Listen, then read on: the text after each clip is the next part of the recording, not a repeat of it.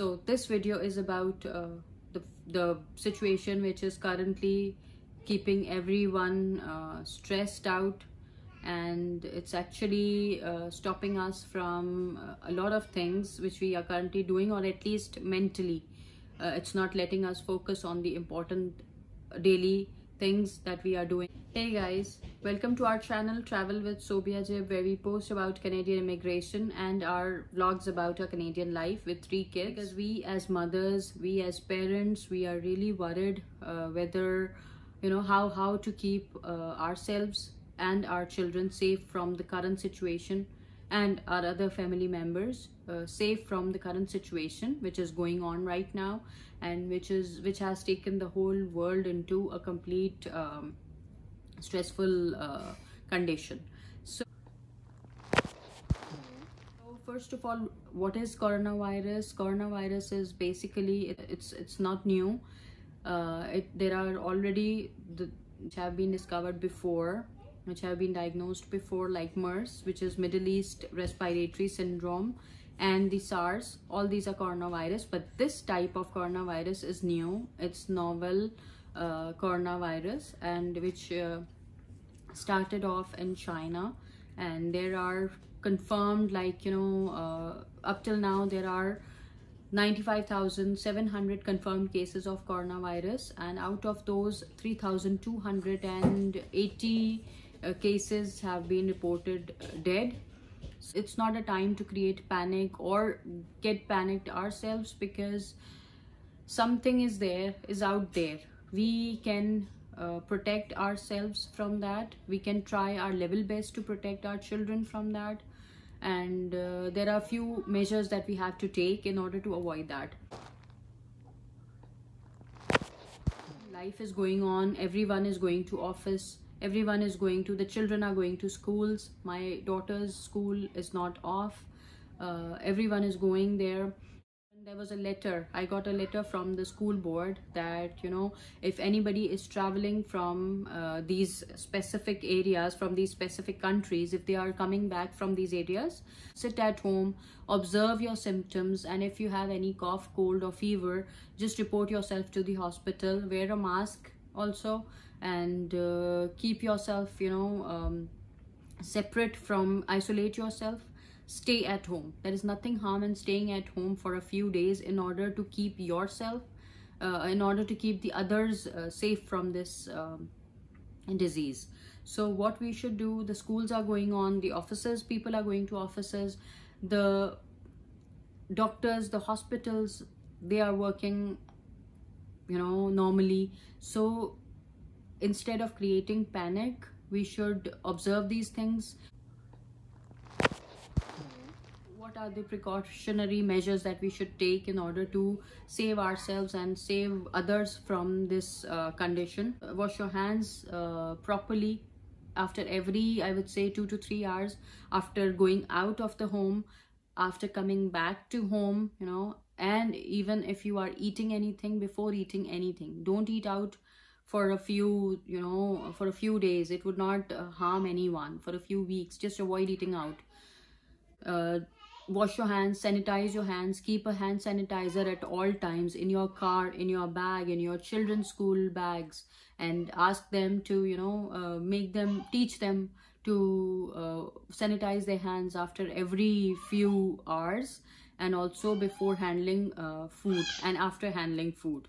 And don't touch, if you're going, don't avoid public places at this time.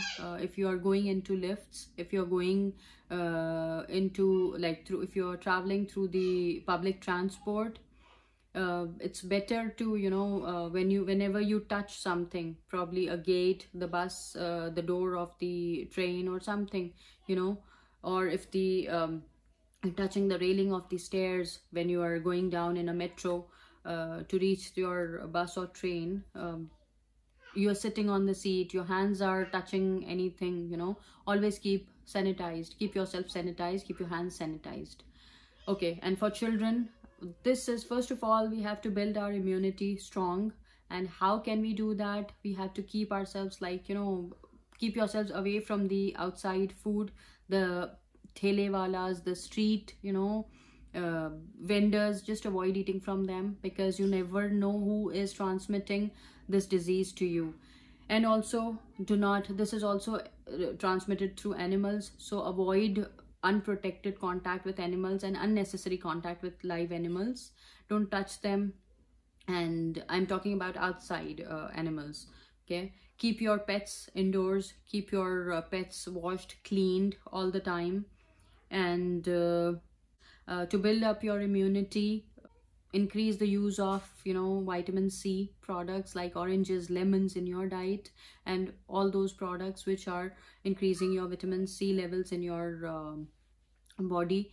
And bananas, they build immunity. All the fruits, all types of food that are building up your immunity, you have to take that. Take your multivitamins on time. So it's basically hand hygiene, it's basically avoiding contact, and it's basically about increasing your immunity from within, from outside protection and inside protection. Is that in the inside protection is that you are building up your immunity, you're making it stronger, you're making yourself stronger. And the outside avoidance is that, you know, avoid contact, hand sanitizers, wash your hands religiously after, like, you know, every 2-3 hours. If you are working in office, naturally you cannot sit back home, because, you know, you have to go to office, the house has to run.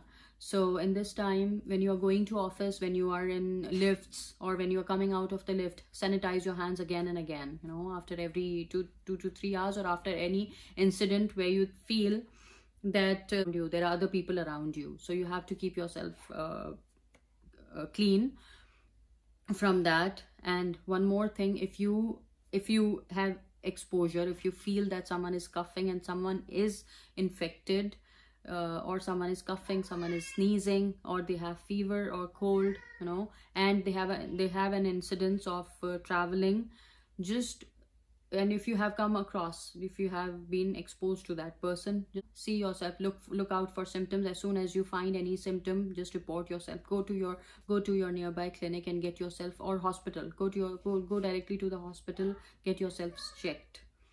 This is how we can protect ourselves. This is how we can protect others from that. And if you are sneezing, please don't sneeze or cough with your hand. Do it with your sleeve, so that, you know, you don't spread germs, because you are going to touch everything with your hands, or if you're going to do a handshake. So avoid all these things, and minimal exposure, minimal contact with the other person. That would be really helpful for you and for others.